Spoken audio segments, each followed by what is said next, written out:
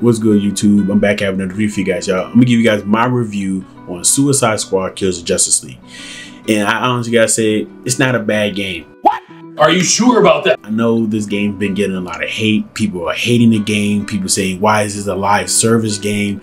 And a lot of people are upset about why is this in the Batman Arkham universe. So I'm not gonna lie to you guys, I agree with people, because why set this in the Arkham universe? I thought the Arkham universe was done. They didn't want to mess with it no more after Kevin Conroy's death. Rest in peace to Kevin Conroy, which is one of the best Batman voice actors, okay? This is set 5 years after Batman Arkham Knight. So Batman disappears, then 5 years later, he comes to join the Justice League, which I thought was really weird. I thought he joined the Justice League way before then, but he didn't end up doing that. He did 5 years later. Gameplay wise, it's fantastic. I think, you know, the movement of different characters that you use, Harley Quinn, Deadshot, King Shot, and Boomerang, they're all unique to your own little, you know, characters. And I've been messing it up with Harley Quinn because Harley Quinn, that's my girl, okay? I've been messing it up with her.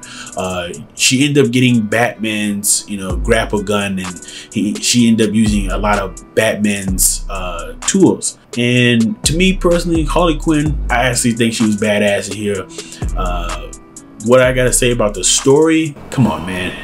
There's certain holes in this story that doesn't make any sense. The way you killed Green Lantern, I think it was odd that when you killed him, you end up taking his finger off. And then when you take his finger, he has the Green Lantern ring. Now, what I read in comics, that you can't really take off his ring and then put it on you. You have to be chosen. The ring has to choose you to order to get Green Lantern's powers. But when you end up killing him, King Shark ends up taking his ring and putting it on him. I'm like, man, that don't seem right. That don't seem right at all. But it was cool seeing John Stewart's Green Lantern, you know, in this game.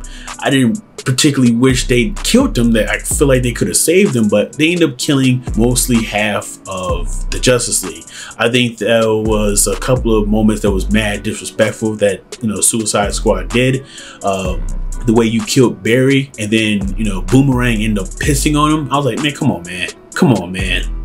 That's mad disrespectful. I think the one moment of the game that had everybody, the internet almost damn near broke after Harley Quinn kills Batman. Yes, she ends up killing Batman. It was the most disappointing, hard thing to see out of this game. Get some new material, jerk off. You know, Joker used to be real good at hurting people with words. But you, well, even when you're evil, you're still too good. Why are you crying? And it just showed you how much Rocksteady did not give a fuck, and I think they just didn't care, and they showed mad disrespect to Kevin Conroy and to the Arkham Batman. And I felt like, man, that was just disrespectful how y'all just killed him. They shot him on a park bench, and come on, man, that shows so much disrespect. We played Batman Arkham Asylum, Batman Arkham City, and Batman Arkham Knight. We love those games, okay? Fantastic games. And to have Batman get killed by Harley Quinn on a bench, it gave me PTSD. Y'all remember when we saw Joel died? That still hurts me, I'm not gonna lie. But other than that, there was a lot of holes into the story. But gameplay wise, I thought it was great, okay? You set in Metropolis, and we're hometown of Superman. And I thought to myself, Superman boss fight should have been a little bit more difficult. It really wasn't. It really wasn't. I think the most disappointing boss fight was Batman's. You know, you're just sitting on a platform on a back symbol, just shooting him. That was about it. I was like, I could have did that 10 times better than anybody else, but they end up doing something like that. And I'm not gonna lie to you guys, they downplayed Harley Quinn's ass.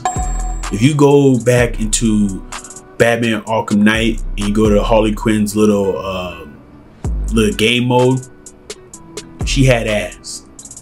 She had ass. And then you come to Suicide Squad Kids of Justice League, like, what the fuck happened to her ass? What did they do? Okay, that's why I like Harley Quinn. She had ass and she was a freak. But other than that, I think it was okay. The rating I give for this game, 7 out of 10. Damn! Okay, the story to me it had so many holes to it. The gameplay wise was good, fantastic to me. Harley Quinn was really badass as my main character that I will use over and over again. But let me know what you guys think down below. I'm out of here, y'all. Peace. Good morning. Oh, and in case I don't see you, good afternoon, good evening, and good night.